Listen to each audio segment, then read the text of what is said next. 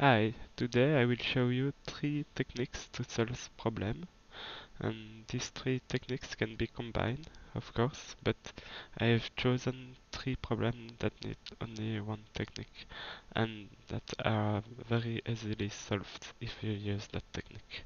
So we will start by this one, which look very complicated, but it's easy in fact, but we can make it even easier. So basically you have a list of items and you have to reorder the list as such that you can go from one item to the next with changing only one letter. So in the example I crafted, you have a double A, then the next item is AB. So we did only change one letter, it's the A become the B. Then we have the AB which become BB, so we change the left A to B. Then BB becomes BA, and we change the right must be. And BA become AA, so we change on the left must be. And you can see that we cycle through all the items and come back to the first one. And the goal is to do the same with that list, which is a bit bigger, and so it's a bit more complex. And to do it, we have to find a method which make the problem trivial. And here, if we are working with data like that, we are not used to that, and it will take some time because we will have to go by trial and error, and it's not the good way for this one. So I will show you how you can make it very easily. So the first thing we have to see is that we are traveling something. We are traveling a list, and there is items. So if you are traveling something, you are mostly dealing with a hidden graph somewhere. So if you can make a graph of it, it will make your life very simpler. So here we have 8 items because I didn't repeat the triple A like I did here. So I will draw some dots.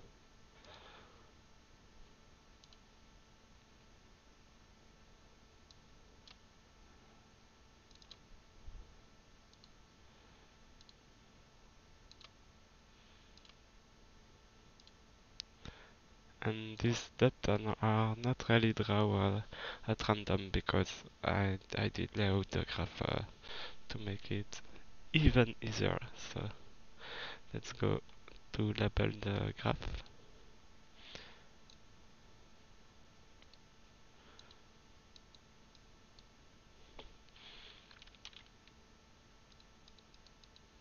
I will reduce a bit the fonts because we don't need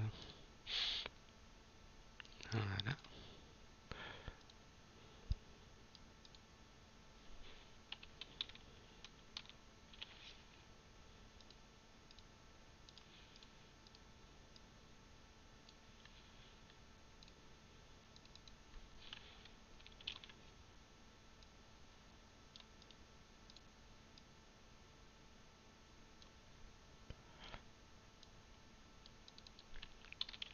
So I'm only doing the labeling, but I'm not doing it randomly too. So I use a method to label it, and I did it. Okay, I will make all the label and I will reorder them after.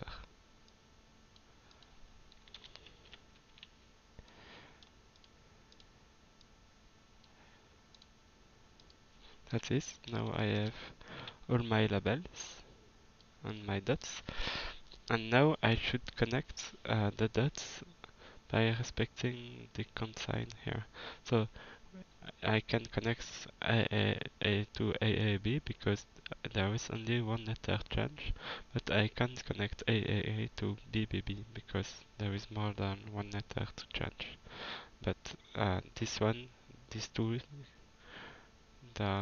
this one and this one can be connected because only the A changed into B. But I will make the problem even easier by doing a little trick. As you can see, we have A here, and I will put it on the bottom. Then, if I go right, I change the last letter, so it will become AAB.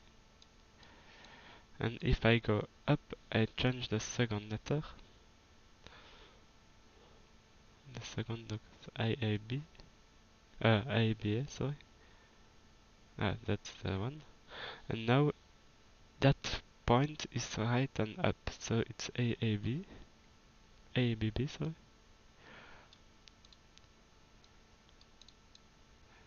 That is, and now you can see that if I connect the dots, and I will do,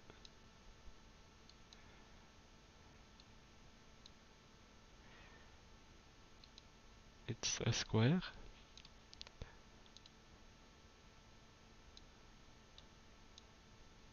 And now I will add a depth. That is that if I go in diagonal like this, so diagonal like this, then I change the first letter. So that means that AB8 become BBA, which is obviously here. Then if I have ABB, it becomes BBB.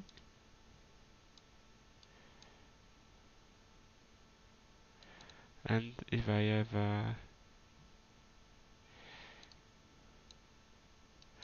AAA, it becomes BAA.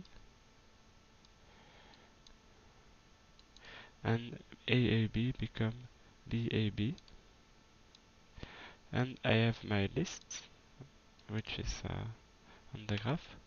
Now I will connect the remaining lines.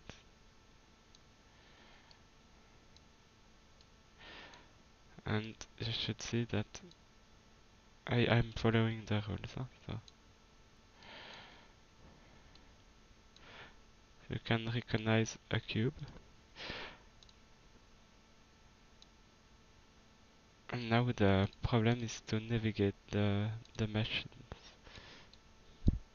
I'll try to make it. So I have to go from this corner, do a trip, and come back here. And so it can be quite easily done. If I go right, I go up, I go left, I go, and I can navigate the cube like that. And as you can see, I didn't care about the labels because I only have to care that I visit each vertex once. And now I can read the label. So either I go that way or that way, and I have the session. So the list is AAA, AAB, ABB, ABA, BBA, BBB, BAB, BAA, and we go back to AA. And there is another solution when you go there, by there, or by there. So you have basically at least three solutions for this one. So we managed to solve it by simply drawing a cube, which is quite good. Now I will show you another problem which requires another techniques. That's the counting problem. The counting problem are the most hard problem because you have to think for each one, but you can simplify them.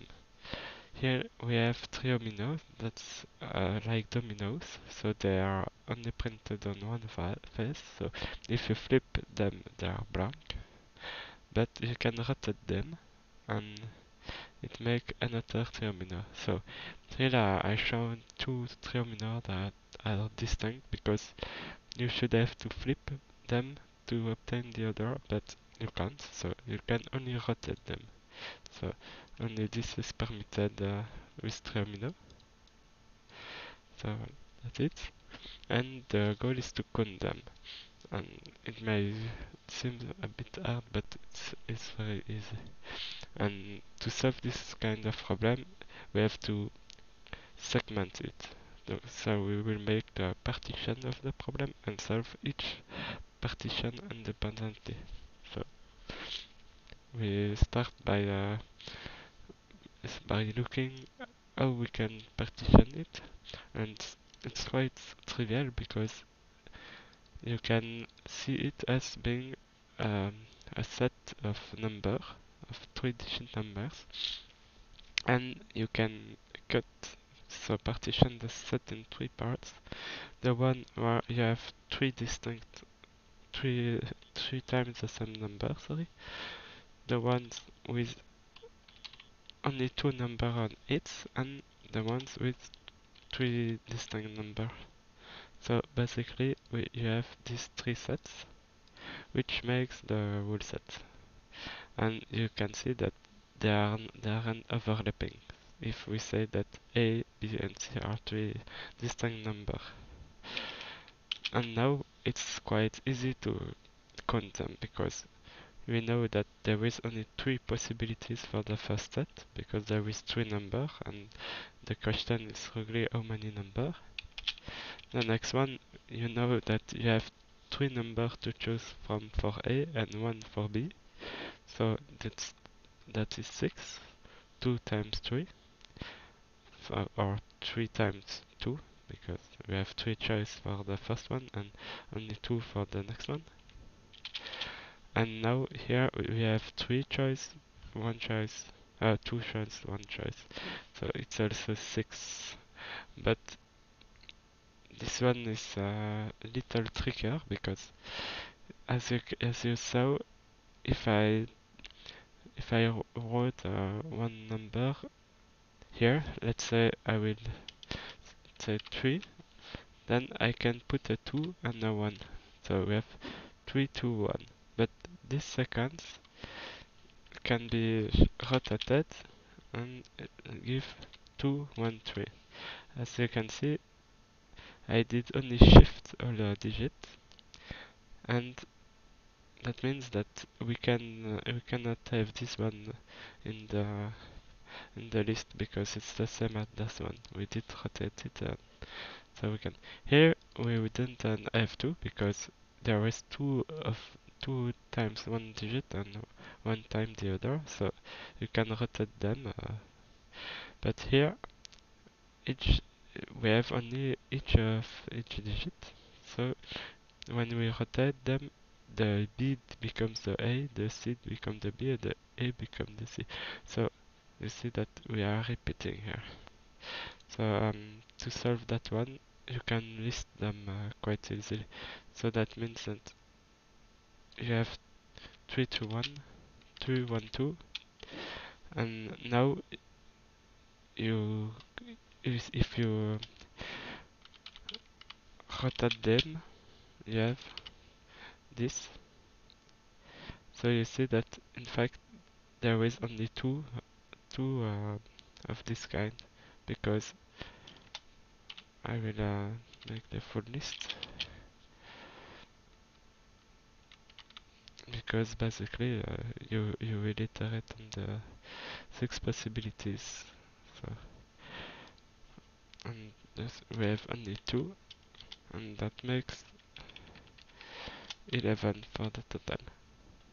So this is the most difficult case, but it's quite easy to get it. And the last problem is a more hands-on one.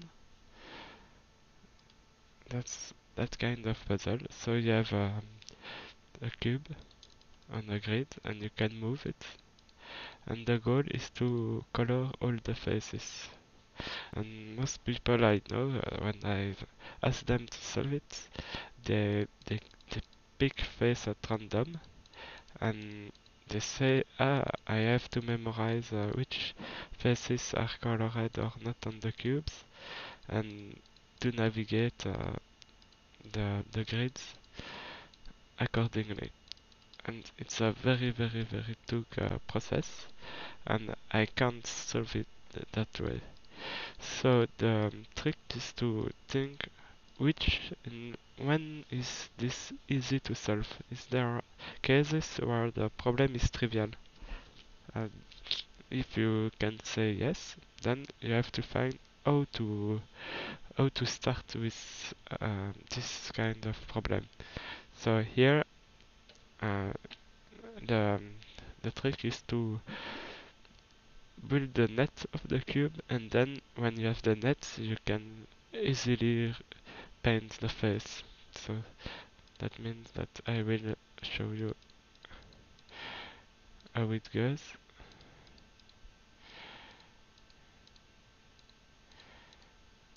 Ah, alors, so this is a valid net of cube, and now I know that if I will navigate it, I will build the cube. So it's a result. So to show you, here is another problem. So starting this position is not too good, so I will first make the net.